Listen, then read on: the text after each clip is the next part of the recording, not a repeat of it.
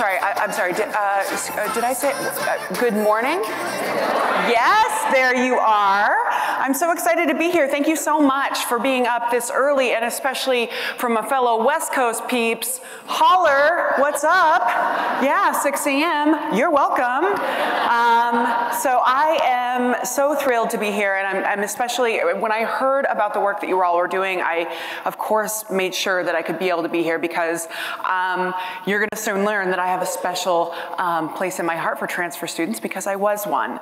And I am here today to talk to you about the real challenges facing higher ed, but I hope to leave you with a sense of optimism that we can actually fix most of the significant problems facing our students, facing our institutions. You don't have to be super powerful or super high up on the org chart. In fact, a lot of the stuff that we're going to talk about today, anyone could do, and it would make a measurable difference on your campus. Sound good? Okay, good. Glad you signed up for this ride. So generally, when I am speaking, I start by explaining a provocative fact, which is higher education is failing students. And that's something we should all be very concerned about, and we have to fix it. But I know that you already know that. I know that you're going to be the audience that's not going to be resistant to that fact because you see it every single day. Now, first, you heard a tiny bit about my background, but the part that really matters of my background is that I grew up in poverty in rural Montana, so you know I can turn anything into jerky. Had the special pleasure, fellow Montanans, to graduate high school before getting vaccinated. Yeah. And my parents were preppers. For those who don't know, preppers are the kind of people who their idea of fun is preparing for the end of the world. Yeah. Like Y2K is just like a little too soon to talk about in my family. It's like their Super Bowl that got canceled. But I got back at them as an adult by being woefully unprepared for most things in life, especially college. So I grew up in this low-income family of 4, living on $14,000 a year. My father had been paralyzed when I was 2 years old, so he didn't work, and my mom stayed home and took care of him. And so, you know, in my family, just like a lot of our students, there really wasn't a healthy talk about college. In fact, the only talk about college was when my dad would make jokes that if I wanted to go, I should do what my brother did and win a state championship in wrestling. Extremely helpful for an insecure, chubby 13-year-old girl. So, you know, but like a lot of our students, I sifted through the bad advice I was given, and I found some nuggets that I pieced together, and that's what I followed. So what I took from that was, if you're exceptional at something, then you'll get to go to college. And so I focused on winning a state championship. I actually wrestled for a hot minute, but that was not a good look. So I completely ignored my studies because I thought this was my path. If I'm exceptional at something, I'll get to go. And so when I finally barely eked out of high school, it was with a 2.3 GPA, but I was a state champion in debate. And it turns out that there's not as much interest in like a mediocre student that can argue about it as there is for a Big Ten wrestler. So that's a healthy fact for you. And so when I got to college, I went to a community college in northern Idaho. No one talked to me about my experience. I was handed a choose your own adventure map, like we do for students. Never talked to an advisor, didn't know what an advisor really was, didn't know how to use one, and didn't know when to kind of self-moderate.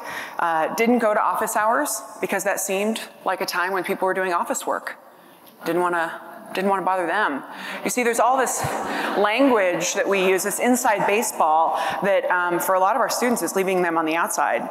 I navigated through 2 years of community college. I didn't graduate with my associates. My parents then got a divorce, and I followed a dude per usual. A lot of those informed decisions our students make. And I transferred to Oregon State University, where I showed up, and again, yeah, holler. Did not talk to an advisor, was handed another Choose Your Adventure map, took really interesting classes that had nothing to do with my program of study. And when I finally graduated, it was 7 years later with a bachelor's, 7. And I had 50 extra credits that I didn't need because none of them transferred, turns out, and $50,000 in student loans. Yeah, and let's be clear, my story is the best case scenario, right? And you know this, and you see this every day, and you fight every day to try and fix it. So I feel like y'all are my peeps. And I'm excited to share with you what we've been finding, and hopefully it inspires you. But generally speaking, with what I have to share, sift through, find the stuff that works for you. If it works, great, use it. If it doesn't, ignore it. Good? Okay. So what I had found in my whole academic journey is I had stumbled upon a dirty secret that we need to talk about, which is higher education was never designed around students. It turns out this is fundamentally underneath every single problem we're dealing with. And you know that if it was designed around students, it would definitely be an 18 to 22-year-old, able-bodied, typically white, typically from a family with privilege, with a ton of advice, all kinds of, all of the preferencing that we have in our systems that expect you to be this certain iconic thing that none of our students are these days. When I usually talk about this, I'm not talking to my peeps. I'm talking to a lot of folks who are resistant when they hear this. They think, oh, no, that's not true. And all I have to do is explain one example that's true at every institution everywhere. Whenever I go to a college, no matter where I am, if I am asking, how's your graduation process work? It's all the same, which is when a student is ready to graduate, we don't know. The university doesn't know. The student has to tell us. And then when a student is ready to graduate, we then say, thanks for letting us know. Here are some forms and paperwork. And lastly, you get to pay a fee. Now, if that's not bad design, I don't know what is. And that's just one example, but it's pretty much everywhere that if you were trying to check out at Amazon and it made you fill out paperwork and pay a fee to just finish your cart, you would get the signal that they don't actually want you to finish. And allegedly, graduation's kind of our jam. So we should probably fix it. So this is not something that is intentional. This is not something that we planned. Nobody's actually twisting their mustache in an ivory tower somewhere. What's happened is that we are essentially struggling with design that was never ours. When they first created universities in this country, it's not a secret. People are always like, why is higher ed here? What's the purpose? No, it's written down if you study the history of it. It was the preservation of democracy. We were a baby democracy. We didn't want to be re-overtaken by the British. And so we knew that we needed to invest in, at the time, some of the intellectual capital of our citizens. But over time, we've learned we really need to invest in all of them. But when we did that, we did something that most universities still do today. And that is we borrowed a model from elsewhere. So we looked at what universities looked like. And that's why all of you have a bursar. I don't know why else we all have the same weird named office that students do not understand. Just kidding, for any of the bursars, love you. So isomorphism is this thing that we just replicate each other's design because that's what we see. It's why we're all kind of the Harvard of something. Yeah. Nobody's actually the Harvard of anything. What we did is we took this model, and the problem is the design was originally around the faculty. It was never around students. And I don't say that meaning, here's the deal. It's true because that was the intellectual capital we needed to protect.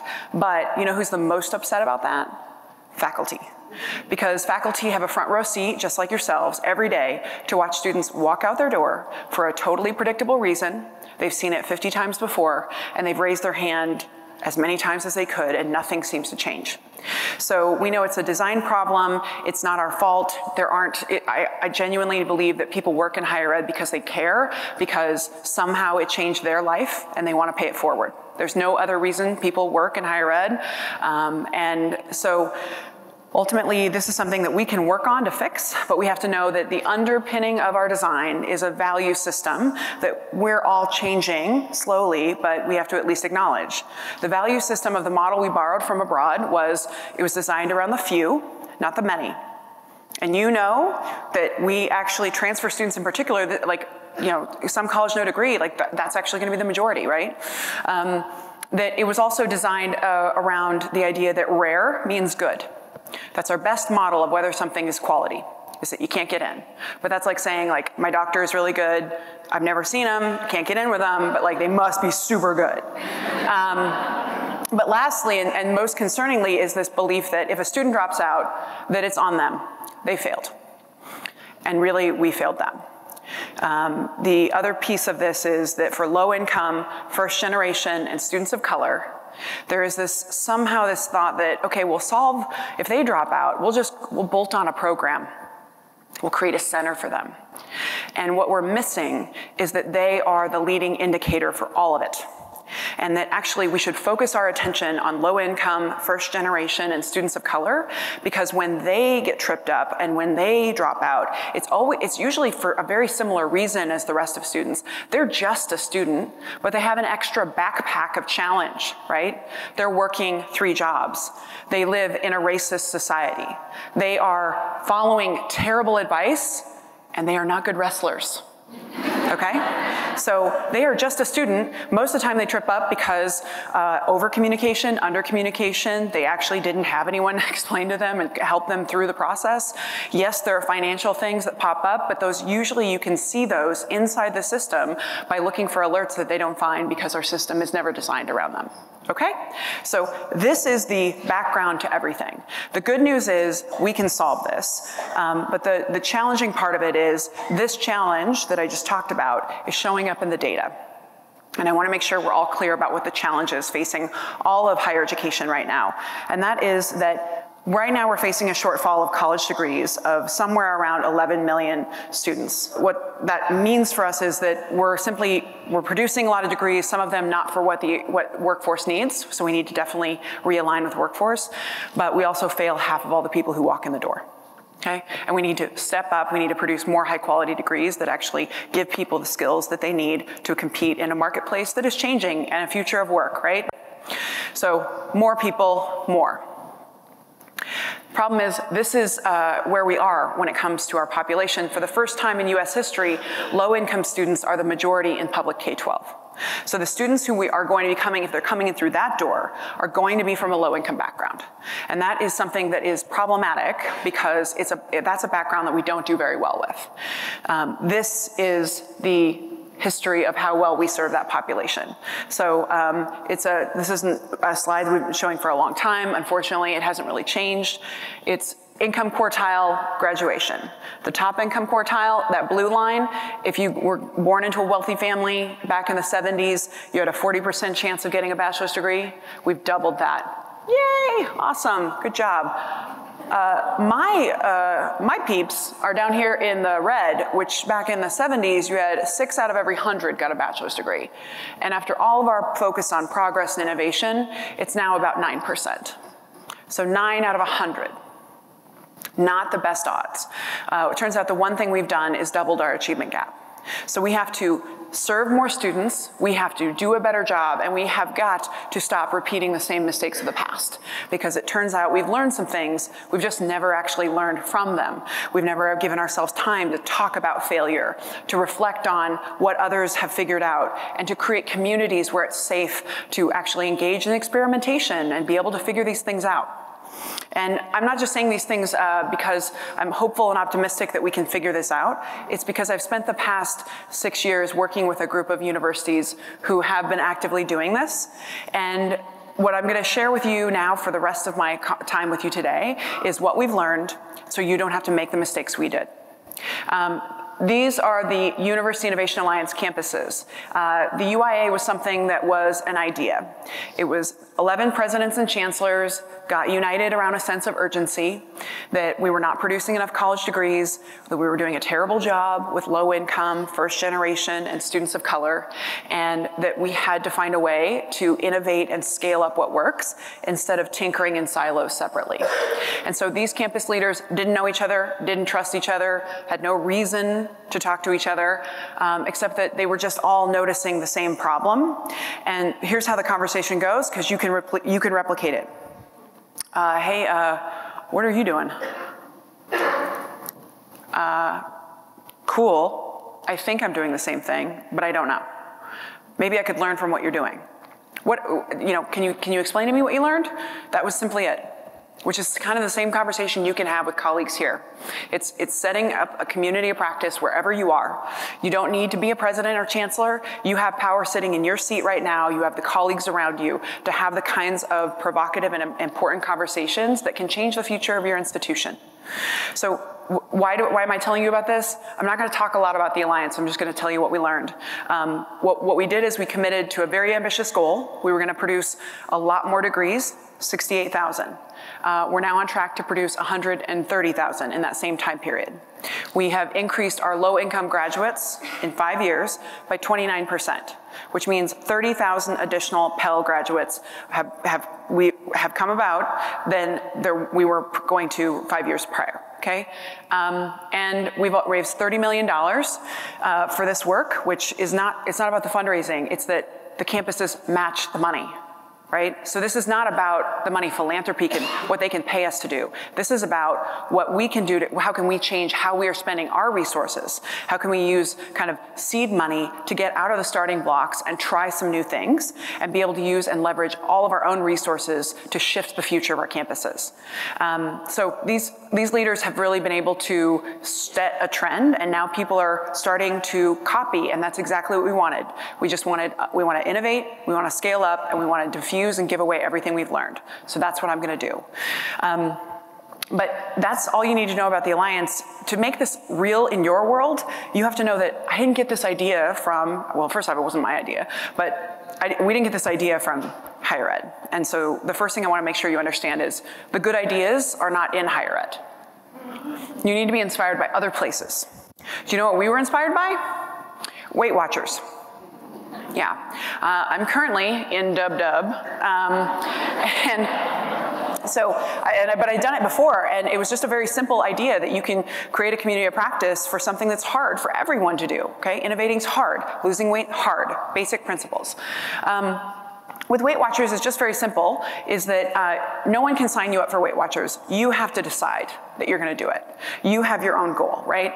In the UIA, I'm not going to try and evangelize. I'm not trying to convince people to care about these students. You either do or you don't, and I'm ready to create the space for you to be able to accelerate progress. So you come in the door at Weight Watchers, you decided. The second thing is, there's a cute little old lady, usually, who's super sweet, and you stand on a scale and you weigh yourself, right? It's generally a little old lady, and she's adorable. We have a data sharing agreement. We transparently share all of our data.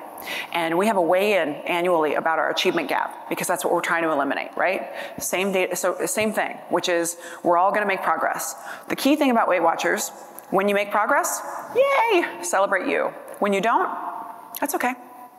You see, in higher ed, shame everywhere does not work. If it worked, if it was an effective tool, it would have worked. Okay? There's plenty of it. We actually think that you can get a lot more with honey and highlighting and praising and making sure that people know that they're on track. The most important part about Weight Watchers is you go in some back room and you have a bunch of other people who are struggling with the same thing, and you have a safe place to talk about, hey, cookies literally haunt me at night. Because they do. Have you guys heard about these carbs things? Oh, legit. So you have you're exchanging tips and tricks with each other. And that's something you can create right now, right? All you have to do is, I have a similar goal. I'm gonna be accountable to you in some way that works for both of us. But what I wanna do is be able to brainstorm with you about, what are you learning? What's helped you? Here's what I'm struggling with. We have to have, we need to create more space for social safety and vulnerability, and that's how ideas spread. We know that this works because, you know, in the end, 29% increase in low-income students, that's awesome. And I just want to tell you that taking ideas from other places is where you're going to get the inspiration, right? Healthcare, there are other communities out there that have tried to figure out how to solve transfer of patients, who have tried to figure out how to actually help with the completion of an outcome. And it's not always higher ed where the best ideas are. So I want to encourage you to be creative and look elsewhere. So we're going to talk briefly about some of the challenges that are getting in the way, and I want to make sure that I'm not just bumming you out and telling you all the things that are sad and terrible. So that's my promise for you. But I did read quite a bit about what you're struggling with, and I want to just prepare you for an image you're about to see. This is what you look like. Are you okay with that? Yeah, this is actually the biggest problem, the threat to student success and to improvement. It's capacity. You're super overwhelmed. You're doing 5 jobs. You're never actually given the time to work on your work. So I want to give you permission to fight for this, because I'm telling you, I spend time at a lot of universities, and this is actually the issue. You do not need more time.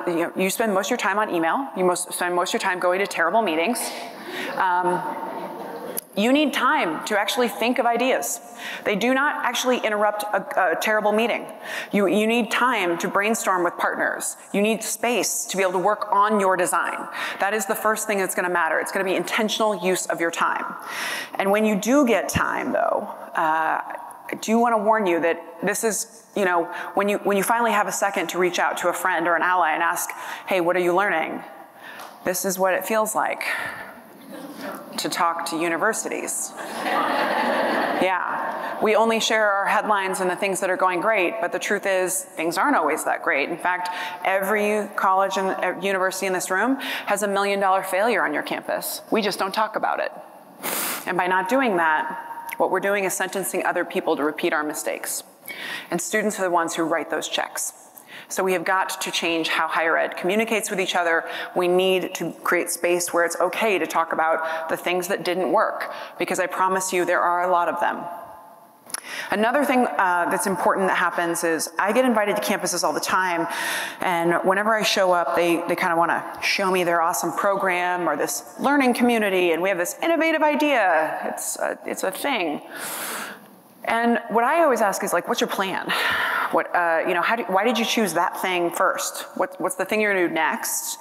What's the goal? Who's the team? Just like, do you have a plan? And when every single campus that I walk into, it's, you know, have you ever been to the gym and it's like this? You see, yeah.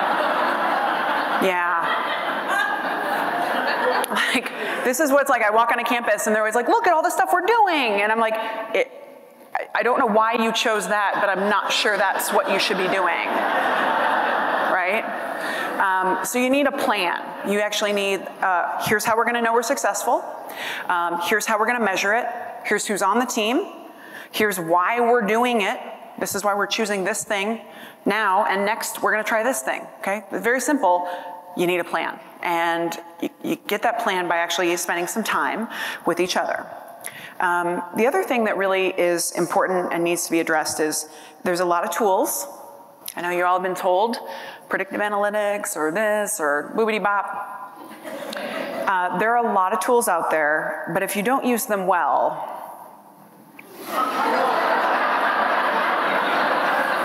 they're not going to change your life. Yeah. So I want to encourage you to consider that perhaps when you get a new tool, you actually need to take a beat and not just listen to the contractor telling you, oh yeah, we just like plug it in, it's like a jump drive. So great. I've heard that from so many predictive analytics vendors, which is not true. You actually need to take a beat and understand, okay, so what's our approach going to be to make sure that this works? Here's, let's first figure out what's going wrong and make sure that we're putting the jump drive in the right area. So the last piece you understand is that presidents, chancellors, provosts, all of these people, fancy people, high ups, they don't know either. And I just want to give you the permission that whatever the dumb question that you don't want to speak up about in a meeting, you need to, because it's actually the right question and you're not the only one with it. Whenever I go to universities, if I can get them to actually drop their guard and talk privately with me, no matter what the student success problem, this is kind of what it's like in terms of how they feel. Student success is not like, it's not like arrow up, arrow over, arrow down. It's not super easy to fix and diagnose how to change your transfer pipeline. It's not how, articulation agreements, we can focus on them all we want. We can look at good examples of them, but that doesn't make it just happen, right? It's actually, there's a little bit of alchemy in here. And so that's why you need a team and you need time to work on it. And you need to actually give yourself the permission to create a strategy. But I am telling you that nobody else has the answers necessarily. And you have permission and you need to be brave by asking what you think is the dumb question, because I'm promising you they all don't know the answer either. So I want to take a second real quick. You've been sitting for a hot second, and don't worry, she'll keep doing this. If you're physically able, could you please stand for a second? And you want to stretch a little bit, okay? So here's a little factoid. Your brain produces a protein called BDNF, which is brain-derived neurotrophic factor.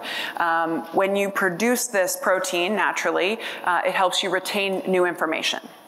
After you've been sitting for 20 minutes, you produce less of it. How long are our lectures? Yeah, so the next time that you're given a hard time about having to sit through yet another terrible meeting, 20 minutes, just a little stretch break, okay? Feel free. If you want to stand along the walls, like, it's just not really good and healthy for you to sit this long and just like take in information, okay? All right, you can have a seat if you'd like. So you're going to need a strategy for failure. So I want to make sure that we're giving ourselves a little bit of time right now. And so for the next 2 minutes, here's the thing. Your campuses and you in your departments, in your areas, you need an autopsy process. You've been doing stuff. Some of it hasn't worked out, but you have to shove it under the rug, move on to the next thing. That's not helping. So I want you to think for a second of something that has failed on your campus recently. Now, you got an idea? I mean, that was easy, right? Something that didn't work out? How did your campus treat it? How did you treat that failure? Did you talk about it? Did you debrief it? Was there any examination of maybe how to not do that same thing again? Can you turn and talk with your neighbor for the next minute and just share what was the failure, and from what you observed, what was the process of how you treated it? You have permission to speak. You get people talking about failure, they love it. This is good stuff. Treasure trove. There is a treasure trove of knowledge in here. All right. Did you all catch that vibe? This seems like a topic that you maybe haven't talked about. This is the next subject of your team meeting. When you go back home, we're going to talk about what is our process for unpacking failure and making sure we learn from it. Because every campus needs an autopsy process and they don't have one. And I don't mean to say, hey, what did you fail at lately? The way that you can create social safety for this is, here's something that I did and I led that didn't turn out how I expected, and here's what I learned from it. Focus on the learning, not on the failure. Okay? But you all, this is one of the tools that it is a ripe conversation for you to have with your team. I also want to just tell you, you need a team. This is one of the biggest innovations in the field. The idea that you cannot do everything by yourself. We made all of our campuses form a student success team. It turns out they didn't have one prior. That is a problem. I realize that you work with lots of people, but whatever the big problem that you're working on, the big challenge, the implementation you're trying to do that you were asked to do, it touches other people, doesn't it? There's some other department, you need something from someone, data. So these teams are, they're cross-functional, they're IR, financial aid, advisors, super important to have advisors, the people who care and touch and interact with students, right? And you need to meet monthly. And here's the thing, you need not to have a really strict agenda, you need actually just space. because we will ruin any meeting, right? And I got to tell you, having a meeting, not an outcome. Somebody needed to hear that today, right? And by the way, you're all a part of terrible committees. Committees are about communication. Teams are about action. A team means you have a goal. A team has a plan. A team is checking in regularly because you're on a team, right? You need to form a team. You can disband that committee if you want to. And by the way, every committee usually has like a wet sock on it. And if you don't know who the wet sock is, yeah. So just feel free to, unvolunteer people. And you can actually, by just reconstituting a team, just don't invite the wet sock, okay? That's hashtag innovation. So one thing that I want to talk to you about that's probably the most important thing you're going to get from me just right now, but I want to invite you that later on today we're going to be holding a workshop to teach you this skill, is a very simple idea that you can use on any problem you have. And once you have a team or don't have a team, this is going to give you the roadmap. So how many of you have heard of Georgia State's transformation story? Okay, well, they're the national model for student success. They've eliminated race and income as a predictor of outcome. And they've done it by not changing who they admit, because most people who increase their graduation rates just stop admitting poor people. Did I say that? Yeah, because it's true. If you manipulate your entrance requirements, then you didn't do anything innovative to improve your outcomes. And so that happens all. People are always like, yeah, we did that. No, you just changed who you let in. Georgia State did not do that. They actually transformed their institution. They are the first ones who really kind of led on predictive analytics, chatbots, all of this stuff. But when you hear their story, it's very overwhelming because you're like, what do I look at? There's so much going on. This is where they started. This is where you can start. It's called process mapping. How many of you have? Oh, cool, awesome. So process mapping is a very basic concept. I did not invent. Georgia State did not invent. It's a very common thing in business strategy. And it just basically is, you gotta see how the current system is if you're gonna try and change it. And you don't need to pay a high-priced consultant to do this. Turns out, we're going to train you in this. We're going to give you a little sample baby training this afternoon. Here's what you need, this really innovative technology. It's a Post-it note. And what you do is you actually just put a Post-it note up for each step in a process, every piece of communication. So Georgia State did that, and they basically figured out how they were getting in the way of students, how they were the problem. Right? And that's kind of, we have to assume we're the problem. University's the problem. The transfer pipeline, the challenges, the policies and procedures that were designed for the administrators, they're the problem. So how the UIA works is we bring people together, they share things that they've done to help each other, right? Well, one of our campuses, Michigan State, left our convening and hearing about this process mapping thing, went and sent someone to get trained in it, and they got everyone who worked on student success in one room for the first time in the history of the university. And they just decided they wanted to focus on a 3-month period of time, from the day the student gets admitted to the day they show up on campus. And they focused on first-time, full-time freshmen. Okay. When they did that, they mapped out and put a Post-it note for every email, for every step, for every financial aid hold, all that. And when they stood back, and keep in mind, they're all in the same room together. So this is not like a plume of smoke comes up and you're told what the problem is. Like, it gets buy-in in the room. You can actually build and galvanize energy and momentum. They took a step back, and there were 450 Post-it notes. 3-month window of time. Which means they were sending 450 emails to every student from msu.edu. And if you don't know what your number is, it's 490. Okay? We are over-communicating, under-communicating, we're sending terrible messages. For first-gen students, this is a problem. I wish someone would have sent me the right message about who an advisor was and how to actually navigate the student pathway, but instead they were telling me to sign up for softball, okay? And then in the midst of all those emails is, here's a financial aid deadline that you just missed, okay? Higher ed, we ruined email. We'll ruin Facebook, we'll ruin Snapchat, we'll ruin Instagram until we actually fix this. So 450 Post-it notes. They also found, and this is something you all understand, there were 50 types of holds a student could have on their account the university didn't know about. So they didn't know, but the students were somehow just running into them. So this is a very simple method. All you do is, we'll give you the parameters, we'll actually give you some Post-it notes, and you're gonna get a chance to run through this and figure out how you could do this. In every place in your work, you can process map, frankly, how agendas are set. You can process map how workflow is happening on your team. You can process map the transfer process, because we've done that and we found it's not what you think it is. You cannot bring in new ideas to a toxic space if you don't know what's actually going wrong right now. So process mapping costs zero money. Oh yes, holler.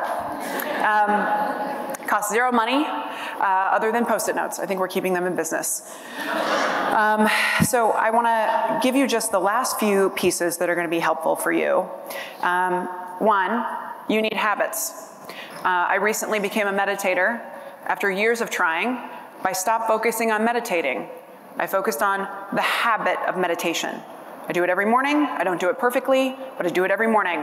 Sometimes for a minute, sometimes for 2, sometimes for 20. Who cares? If you stop focusing on being perfect, but you actually think about what are the kind of habits that an organization that improves student success, what kind of habits would they have? How often would I check in on my data? How often would I have a meeting?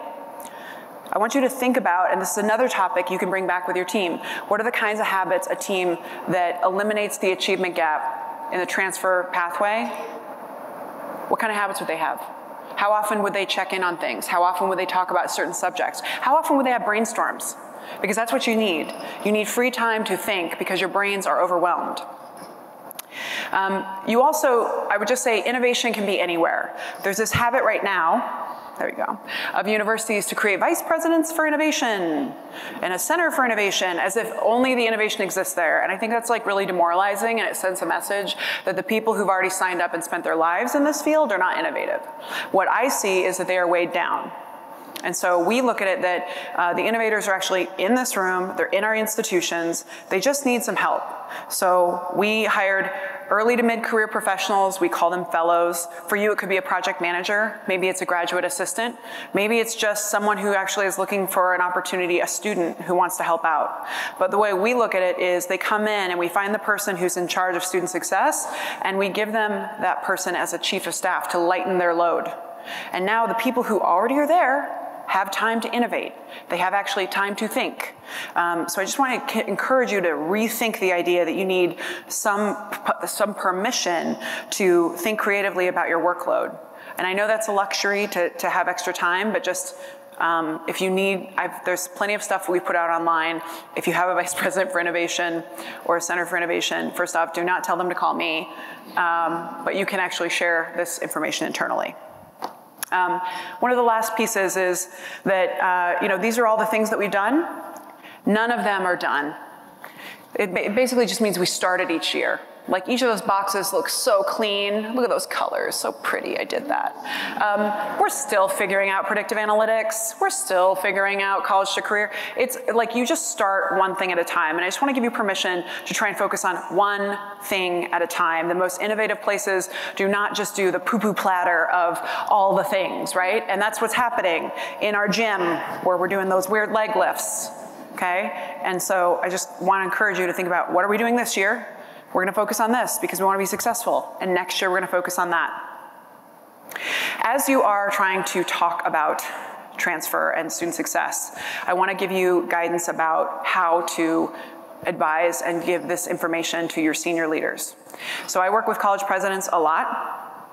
And you just have to know that they are super overwhelmed. And whenever they interact with someone, that person either works for them or wants something from them. And most of the time, people are just handing problems to them, and it's overwhelming. So if you are trying to figure out how you can get a decision made by a senior leader, here is how you do it. President boopy-doo-boop. Instead of just saying, I have a problem, we have a problem, because all they have is problems, and that's just me taking my problem and putting it in your backpack. What you say is, When you have time, in an email, fine, but we have an issue. It's a problem, but don't worry. I've already researched 2 other campuses who've had this same problem. I've talked to them about the things they considered and the decisions they made, the costs and benefits. And I've vetted this against where we are internally, where we have capacity. And my recommendation is that we have 2 choices, 1 and 2. And I vetted them, and my recommendation to you is number 1. And I also suggest that if you want to do number 1, that this is the team that we comprise, and here's how we do it. And I am looking forward to talking to you about just making sure that that's what you want to do, but here's all the information. If you say something like that, first off, you're promoted, right? Because you're not just contributing decision fatigue, you're actually helping, you've vetted the problems, you've identified the path, and you're making a recommendation. Leaders do not want to talk to you about the problem. They trust that you're a professional who's smart, and I want you to do the due diligence to identify what the possible solutions are, weigh them, be paranoid on their behalf, and present that information in a way that's easy for them, where you're not just weighing them down with the problem. The other piece is there's something called Story Brand. There's a book, Story Brand, Donald Miller. If you're trying to figure out how to tell the story of transfer students, I would recommend that. We learned from this that essentially, here's the headline: you're not the hero. The institution's not the hero. Your program is not the hero. The student is the hero. You are the guide. Tell the stories of students. You have things that you can use. You can take a video, put it on YouTube. No one's going to stop you. Well, I mean, unless you have some weird lawyer who's whatever. But you can tell these stories of these students. You see the stories of students every day, and the best way for you to be able to advocate for your work is to be able to share that narrative, share that nuance of here's this student's voice walking you through how they ran into that problem. If you want to get attention around a problem that you know needs to be solved, then do it through the method of student voice. If you can get them to share with you. If they have to anonymize, then you can write it up. But I think that Story Brand will be a helpful thing. They have an online workshop, they have a book, there's a simple process that you can follow through, and that really helped me talking about our work. But lastly, I just want to encourage you, as you leave, the last thing to talk about with your team is, when was the last time you had good ideas, new ideas? Right? Was it when Sarah went to that conference? Was it that time that you had an unconference? Was that time that you had a meeting with so-and-so? I just want to give you the encouragement to have a conversation about the last time a new idea came to your institution, or you had an idea to solve a problem. And then I want you to think about, if you don't talk about those things, you don't get to have more of them. I want you to have more ideas. You have the creative juices to be able to solve your problems. And all of the friends and allies that you're going to have here at this conference, they want to help you. But I want to encourage you to have specific conversations about the strategy for failure for you and your team, for where you get new ideas, for what kind of habits would be helpful for you if you were going to be successful. And I also want to encourage you to come to our process mapping session if you want to learn that skill this afternoon. But in the end, the only thing you need to know is that you heard my story. You heard all the hard things. That's fine. What you need to know is that I wouldn't change a thing. In fact, my favorite day of the month is the day I pay my student loans. If you think about it, it's like a guaranteed every month, a gratitude check-in. Because I remember being terrified that it wasn't going to work out and not sure that I should bet on myself, and I did. And every month it's a reminder to bet on myself, that it was worth it, that college totally paid off. And that's true for many of your students. I just want to let you know how much I appreciate the work that you do, and I'm so grateful for you making the investment of your time. You could do anything with your time this morning, especially if you're as tired as those West Coasters are. And it's been an honor to talk with you today, and I'm happy to share with you some more, but thank you so much for having me, and I wish you the best.